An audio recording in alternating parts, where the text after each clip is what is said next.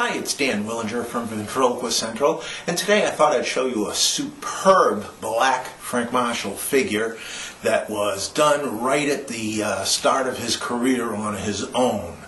This is a black figure.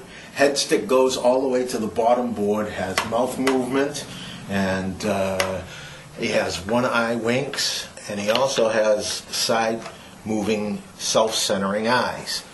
Now this guy is all original body, original hands. He has been repainted at one time, but the paint was done rather well.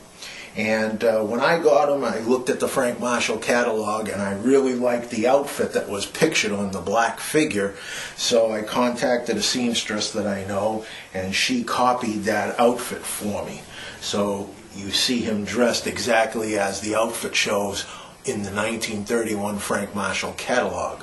I did find this old top hat, which kind of fits him pretty good. And so there you have it. He is my minstrel Frank Marshall black figure, and I hope you enjoy seeing him.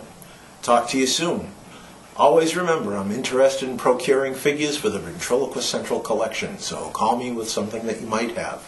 Talk to you soon.